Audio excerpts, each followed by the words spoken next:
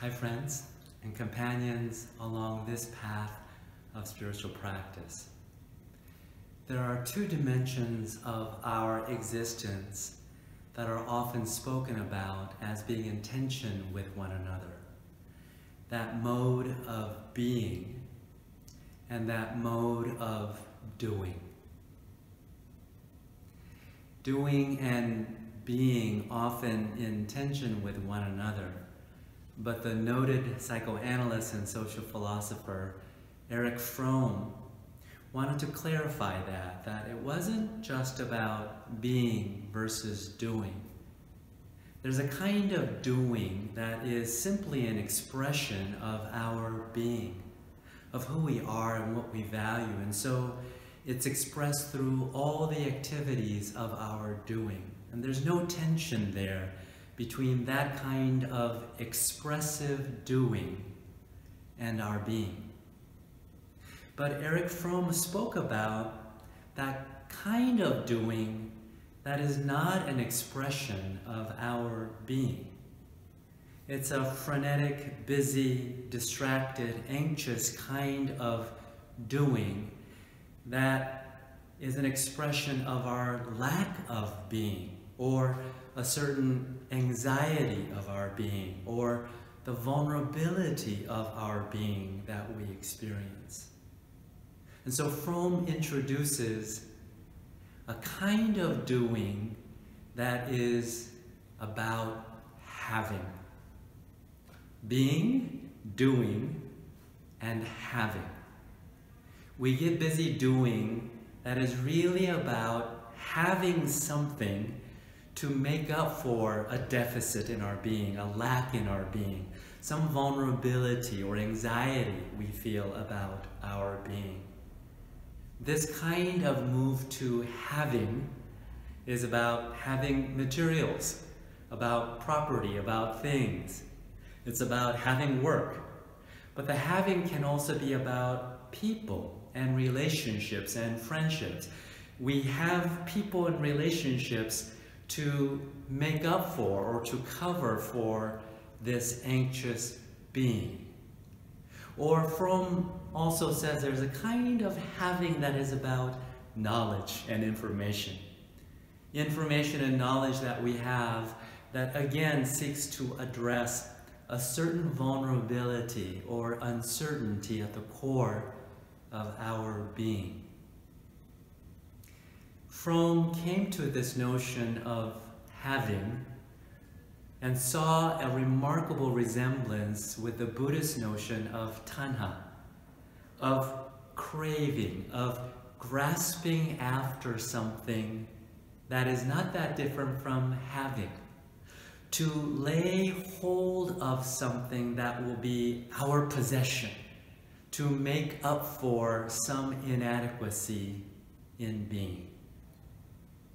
And yet, Fromm and Buddhism both say that no amount of having, things, people, knowledge and information, status, no amount of having can compensate for the issues that reside in the question of being.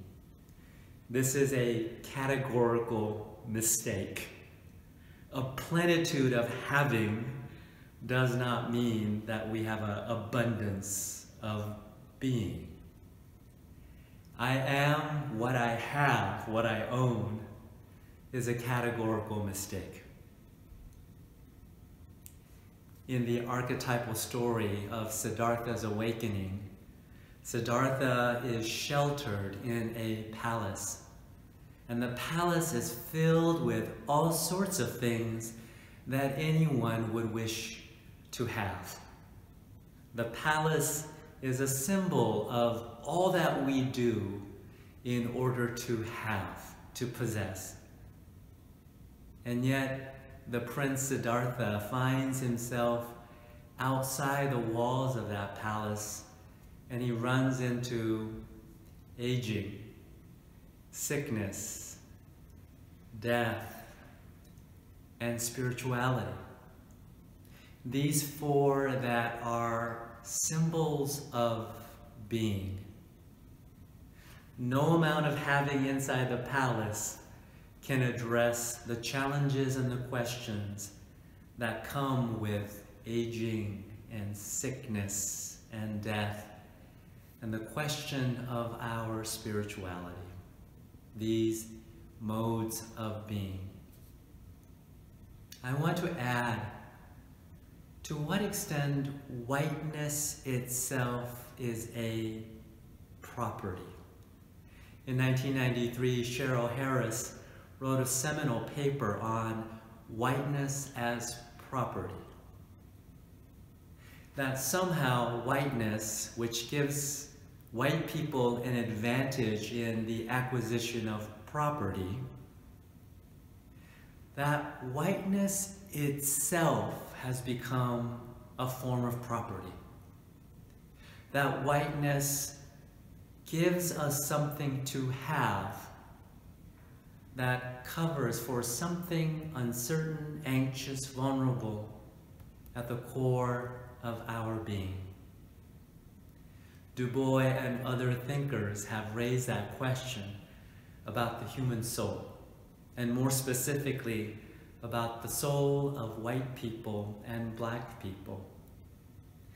How does whiteness as a form of having property, having access, having privilege, rather than invite us to look more closely at our soul? Whiteness as a form of property is another attempt that reveals a categorical mistake. And so, friends, our meditation practice lets go of and quiets all the frenetic doing that is about having the things that might placate the yearning in our being. That as we sit into meditation, we befriend the question of being, and we find courage, we find resilience, we find a way to step more authentically into the question of our being. And so we continue with our practice.